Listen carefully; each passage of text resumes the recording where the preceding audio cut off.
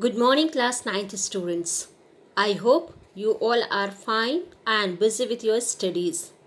In the first video of Act 2, Scene 2, we have seen Lancelot's inner struggle with his conscience and fiend. The first one advises him to be a faithful servant, and the latter tells him to leave Shylock's service. Anyhow, he listens the devil and decides to run away from there. Later, he meets his old blind father, Gobbo, who asks him the way of Master Jew's house. Being a clown of the play, he tries to tease his father. Now, let's continue from Lancelot's dialogue. Lancelot's dialogue. Talk you of young Master Lancelot? Aside, mark me now. Now I will raise the waters. Talk you of young Master Lancelot? Here Lancelot asks him, is he talking about young Master Lancelot? Then he asks him, that is to Gobbo, to look into his eyes.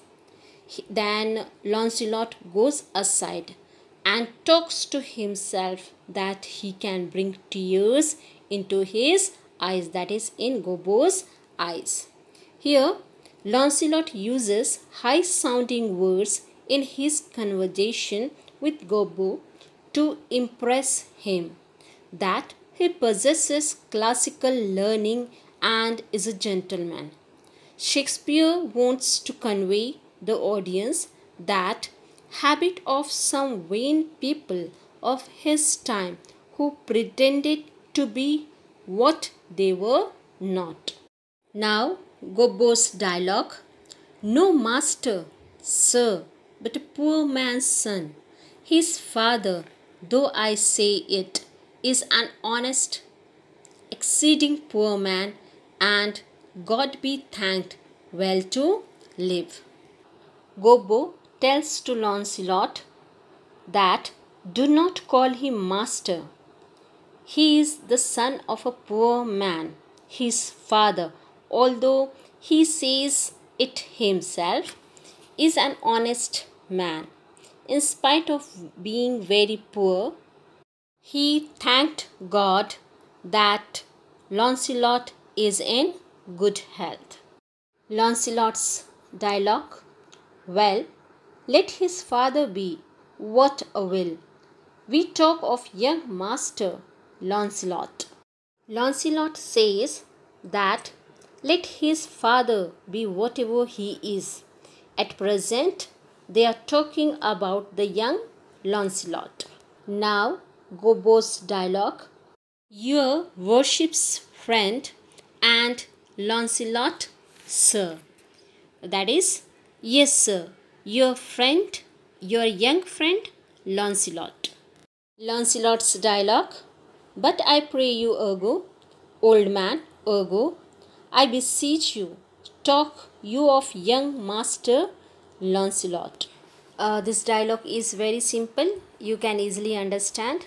Only difficult word is ergo. It means therefore, and beseech means earnestly. It is the request. Now next one is Gobbo's dialogue. Oh Lancelot, ain't please your mastership? Gobbo says yes. He is talking about Lancelot. Now Lancelot's dialogue. Ergo, Master Lancelot, talk not of Master Lancelot, father, for the young gentleman, according to fates and destinies and such odd sayings, the sisters three and such branches of learning is indeed deceased, or as you would say in plain terms, gone to heaven. In this dialogue, Lancelot calls old Gobbo father in the first line of the extract, as he plans to reveal his identity gradually to him. In the given lines, Lancelot tells Gobbo that according to his faith, or destiny, or the three sisters of the ancient Greeks, and such other branches of learning, the young man is dead. In this dialogue, the sisters three has been used as an allusion. According to Greek mythology, it was believed fate was decided by three women. One spun the thread of life, the second gave it to man, and the third cut the thread when life was to end. Let's see the shocking response of Gobbo. Gobbo's dialogue. Mary, God forbid, the boy was the very staff of my age, my very prop. Here, Gobbo says that by the Virgin Mary, may God forbid this to happen. The boy was the support in his old age, his only support. Now, Lancelot's dialogue. Aside, do I look like a cudgel or a hovel post, a staff or a prop? Do you know me, father?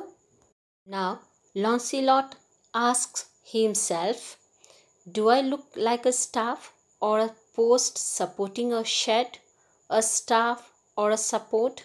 Then loudly he asks his father, don't you recognize me, father? Gobbo's dialogue. Alack the day! I know you not, young gentleman, but I pray you tell me, is my boy, God rest his soul, alive or dead? Here, old Gobbo expresses his grief and tells to Lancelot that he does not know him and requests him is his son. May God give him peace, dead or alive. Next, Lancelot asks him, do you not know me, father? Let us see Gobbo's reply. Gobbo, alack, sir, I am sand blind. I know you not. Next one is Lancelot's dialogue. Nay, indeed, if you had your eyes, you might fail of the knowing me. It is a wise father that knows his own child. Well, old man, I will tell you news of your son. Give me your blessing. And he kneels down. Truth will come to light. Murder cannot be hid long. A man's son may, but in the end, truth will out. Here, Lancelot tells to his father that even if his eyesight was good, he might not recognize him, for it is a wise father who recognizes his child. Well, old man, he will give him news of his son, give him his blessings. Lancelot kneels before him. Truth will reveal itself, and murder cannot be hidden for long. A man's son may hide things, but in the end, the truth will be revealed. In the next dialogue, we will see Gobbo is still reluctant to accept Lancelot his son. Let us see Gobbo's dialogue. Pray you, sir, stand up. I am sure you are not Lancelot, my boy. Here, Gobbo says he cannot think that he is his son. Lancelot's dialogue. Pray you, let's have no more fooling about it, but give me your blessing. I am Lancelot, your boy. That was your son. That is your child that shall be. Here, Lancelot becomes serious and requests his father to stop fooling each other, and he also asks him to give his blessings. He is Lancelot, who was his boy and is his son and shall always be his child. Gobbo again says, I cannot think you are my son. Now let us see how does Lancelot try to convince Gobbo. Lancelot's dialogue. I know not what I shall think of that. But I am Lancelot, the Jew's man, and I am sure Marjorie, your wife, is my mother. Here Lancelot says that he does not know what to say. He is Lancelot, the servant of the Jew. Marjorie, his wife, that is Gobbo's wife, is his mother. Let's see how does Gobbo responds. Her name is Marjorie, indeed. I will be sworn. If thou be Lancelot, thou art my own flesh and blood. Lord, worshipped might he be. What a beard hast thou got! Thou hast got more hair on thy chin than Dobbin, my Phil horse, has on his tail. In this dialogue, Gobbo agrees and accepts him as his son if his mother name is Marjorie. Now, Gobbo can swear that if he is Lancelot, he is his son. In this dialogue, Lancelot kneels in front of his father. His father feels his beard and says that Lancelot has more hair on his face than their cart horse has on his tail. So this is the humorous situation in this scene. The next dialogue is of Lancelot. Lancelot is rising. Now let us see his dialogue. It should seem then that Dobbin's tail grows backward. I am sure he had more hair of his tail than I have of my face when I last saw him. Here Lancelot says that it seems Dobbin's tail is growing less, for he is sure when he last saw him, Dobbin had more hair on his tail than he has on his face. Gobbo's dialogue. Lord, how art thou changed? How dost thou and thy master agree? I have brought him a present. How agree you now? In this dialogue, Gobbo tells to Lancelot that how much he has changed. How does he and his master get along? He has brought him a present. Who brought a present here? Gobbo has brought a present for Shylock. Now he is asking to Lancelot. Does he agree to give it to him? To whom? To Shylock. Let's see what does Lancelot say. Lancelot's dialogue. Well, but for mine own part, as I have set up my rest to run away, so I will not rest till I have run some ground. My master's a very Jew. Give him a present. Give him a halter. I am famished in his service. You may tell every finger I have with my ribs. Father, I am glad you are come. Give me your present to one Master Bassanio, who indeed gives rare new liveries. If I serve not him, I will run as far as God has any ground.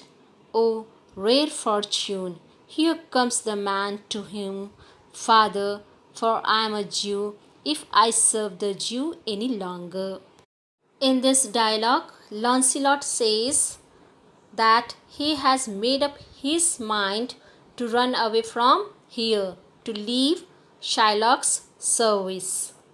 Lancelot tells his father to give halter to his master instead of present. He also tells his father that under Shylock's service he has grown so thin for want of proper food that his ribs and bones are standing out prominently and can be counted with the finger. And adds, if he serves Bassanio, he will have the privilege of having new uniforms. According to Lancelot, if he works any longer for the Jew, that is for Shylock, he may become a Jew himself. He means that it is impossible for him to remain in Shylock's service any further. This much is enough for today. The remaining part of the lesson I will continue in my next video lesson. Dear students, please check the school app for homework. Till next video lesson, take care and have a nice time.